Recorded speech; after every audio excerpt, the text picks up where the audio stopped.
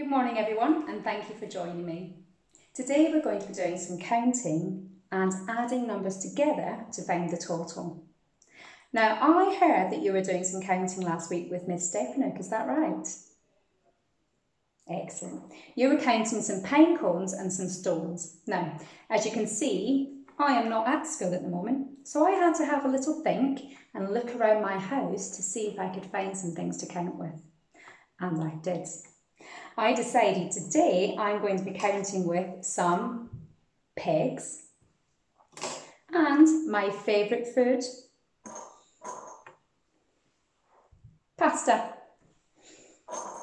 I wonder if you can find some things lying around your house that you can use to count with. Now I'm going to need your help. I want to see if we can count 4 pegs from the bowl. Are you ready to help me? Well done. Let's count. 1, 2, 3, 4. Fantastic. And let's count them back into the bowl again. 1, 2, 3, 4. I think that was a little bit easy for you. Shall we try counting 7 pegs? Let's see if we can count 7 pegs from the bowl. Help me. 1, 2, 3, 4, 5, 6, 7. Fantastic. This time, when we count them back into the bowl, I'm going to keep quiet and I would like you to say the numbers nice and clearly. Are you ready?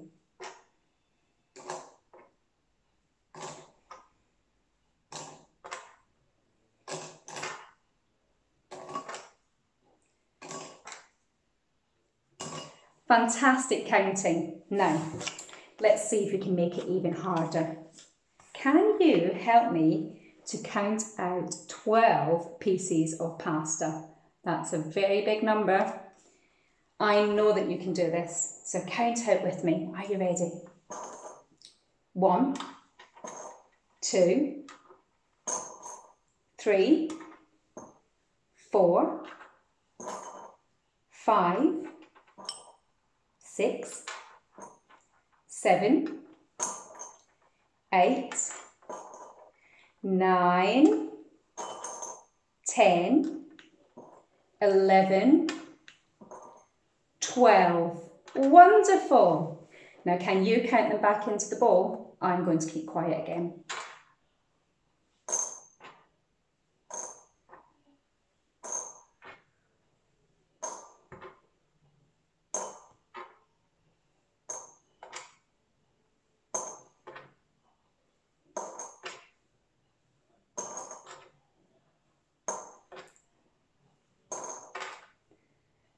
Wow, I think you're ready for the challenge of counting 19 pieces of pasta. 19. Are you ready to help me? I'm going to keep quiet this time and I would like you to count out 19 pieces of pasta. Are you ready?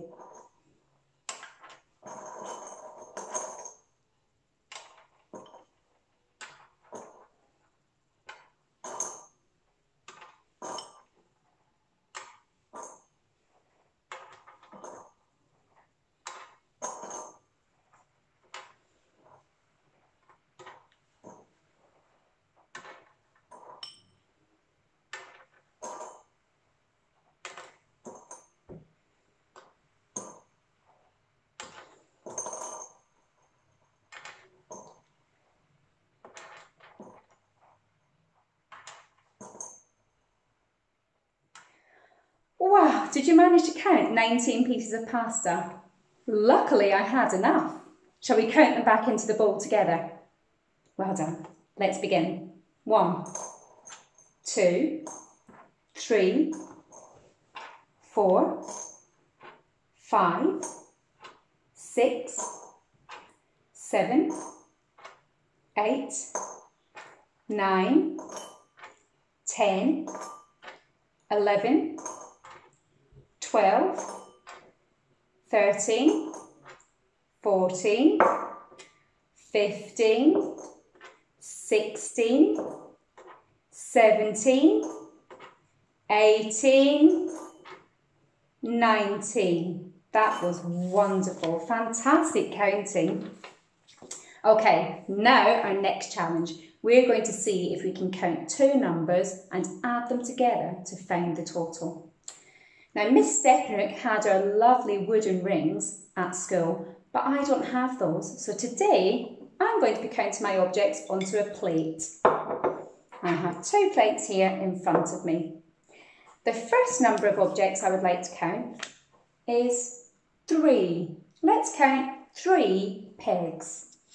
Are you ready to help me? 1, 2, 3. Well done. And the next number we're going to count is number 4. So we're going to count 4 pegs onto the next plate. Let's begin. 1, 2, 3, 4. Well done. So we have 3 add 4. And we want to see what the total is. So let's put them all together so that we can count them. Are you ready? Put these on the table here and these ones on the table here. And I'm going to push them together so that I can count them. Are you ready to help me? Well done. Let's begin.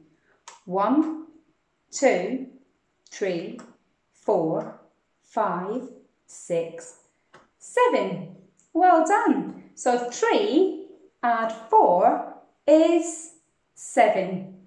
I bet you managed to figure that out before I told you, didn't you? Okay, let's have a challenge and try another number. This time, we are going to see if we can add 6 and 2. So first of all, we have to put six objects onto this plate. Are you ready to help me? I think we'll use the pasta this time. 6. 1, 2, 3, 4, 5, 6. Fantastic. And we want to add on 2 more pieces of pasta. So let's count 2 onto this plate. Are you ready? 1, 2. Fantastic.